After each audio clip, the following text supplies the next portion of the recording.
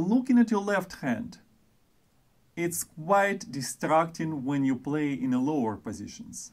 When you have to look at your left hand, which seems to be quite intuitive when you just begin playing cello, usually makes you to move the cello a little bit away, because you cannot see well in such a short distance.